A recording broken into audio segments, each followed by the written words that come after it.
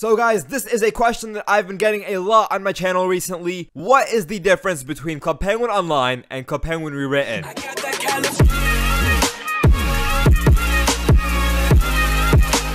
What's up guys, my name is Gokhan137 and welcome back to another Club Penguin Rewritten video. Before this video begins, please be sure to subscribe and hit the bell for more CPR videos in the future.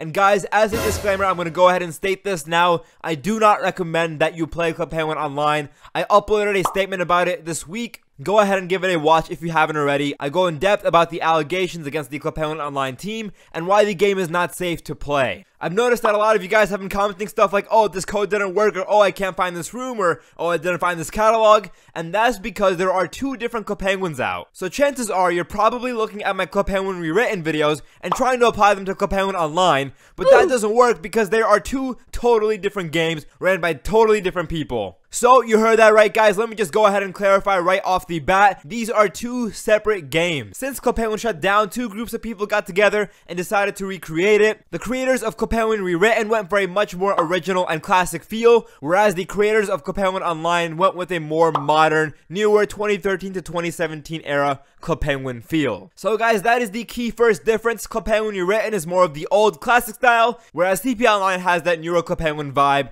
And I guess that brings me to my second difference. Club Penguin Online, just based on its history, based on the team, based on the allegations, is not a safe game to play. I would not recommend that you play it. The team and the game has been going through a lot of turmoil lately, so I think it's in your best interest to stay out of the drama for your own safety and for your own sanity as well. CPR, on the other hand, in my opinion, is just managed super well. Everything is super professional and consistent across the board. Amazing game, hands down. And now let's delve into some more differences. And guys, because I don't want you to continue playing Club Penguin Online, for the remainder of this video, I'll be comparing CPR to modern day Club Penguin. And modern day Club Penguin refers to the Club Penguin from the years 2013 to 2017. You know, that newer feel Club Penguin that CP Online runs on. But I don't want to make the direct comparison to CP Online because there are a bunch of newer and modern cpps out there, and I simply think CP Online is not the best option, so I don't want to encourage that you guys use that private server. But that brings me to my next point. So what are some of the key differences between CPR and newer modern Club Penguin? Well, first of all, the whole Puffle interface, the whole Puffle experience is completely different. As you can see, the art style is completely different. It has the old Puffle look, and then also when you click on your Puffle, it doesn't open up that full screen interface. Instead, you get this little Puffle card. There aren't any Puffle hats, and your Puffle doesn't perform too many different actions.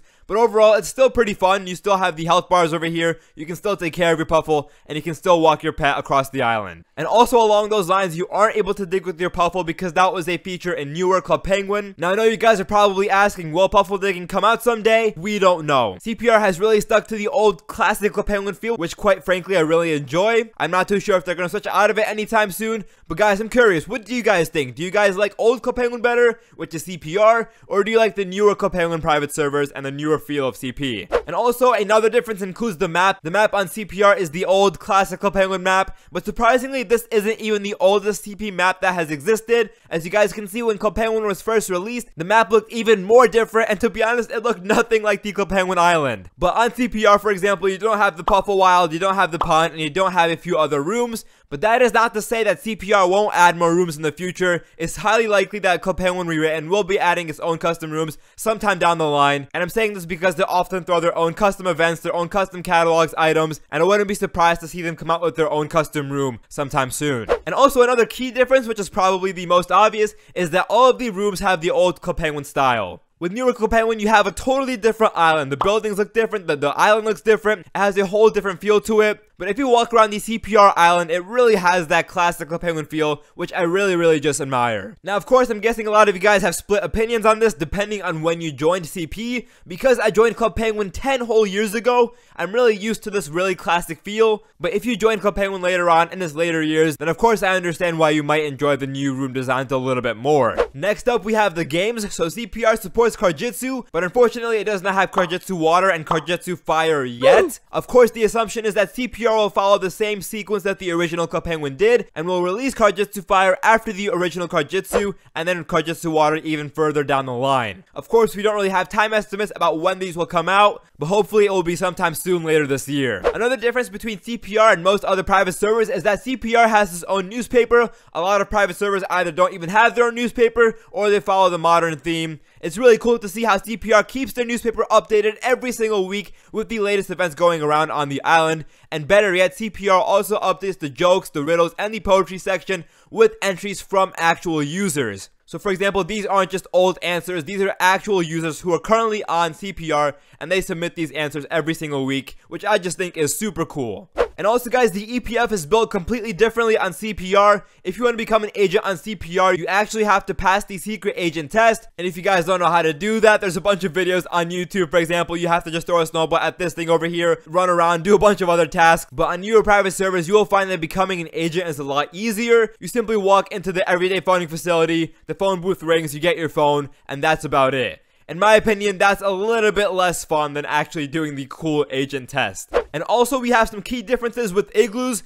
On newer private servers, you are able to access your backyard, and there are some different igloos available with a more modern feel. But if you want that classical penguin feel, then CPR is the place for you. Its igloo catalog is filled with a bunch of custom furniture. For example, these pastel furniture items, these were never out on the original Club Penguin. These are original items that the CPR team made by itself, which is just crazy. And then also, you just have a bunch of cool classic CP furniture items here, and you have a lot of variety in the type of igloos that you can end up buying. So now some features that CPR doesn't have is that on CPR you are not able to hide your penguins or hide your names, but to be honest, I don't think that's too big of a deal. And also, I think the most important factor that I find is that Club Penguin Rewritten is a lot faster than most private servers. The rooms load up super quickly, you can literally fly through your postcards, and it's very easy to interact with people, and this actually makes it amazing for me on the live streams because I'm able to play a lot more minigames with you guys with less lag, and it's just a lot more fun that way. And another difference is that on CPR you don't have leaderboards for sled racing or for Find 4 and the other small minigames across the island, but I believe there is a leaderboard for Kart Surfer if I'm not mistaken. And there we go, yep, there is a leaderboard, which is pretty awesome. And as you can see, the leaderboard resets every Sunday at 12 AM PST,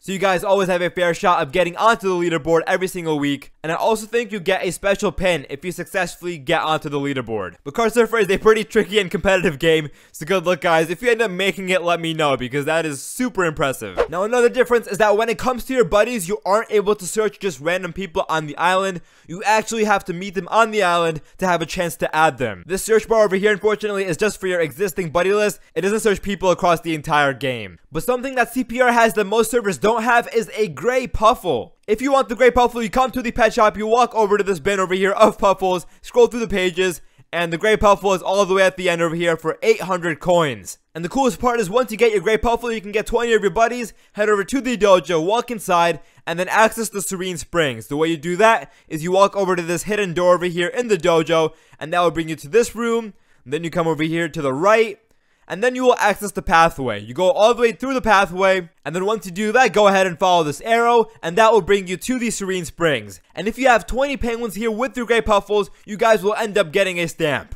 And also, I just think all of these animations are super cool because the CPR team actually made those in-house. Those are custom animations. The gray puffle was never actually a thing on the original Club Penguin. And there's also this custom comic about the gray puffle, which I just think is amazing. It really adds a custom twist to the game. And another super cool aspect of Club Penguin Rewritten is that they have both the PSA and the EPF. The EPF is more of the modern agency, whereas the PSA is the classic original Penguin agency that was available on the island. Now guys, the best part is you can become an agent for both. If you want to become a PSA agent, you simply click on the moderator badge, you click on the chat bubbles here, and then fill out this quiz. If you guys want to know the quiz answers, I have a separate video about that. And as I said before, if you want to become an EPF agent, you simply walk in, take the test, and if you pass the test, you will then get the EPF phone. But I'm sure a lot of you guys have already seen the EPF headquarters, so let me go ahead and show you how the PSA looks. This is the very first original agent headquarters that was on Club Penguin. And also, if you click on any of these television screens, you can also teleport to the corresponding room. There's a blank screen right there. Will that be a room in the future? Who knows? If it is, that would be super cool.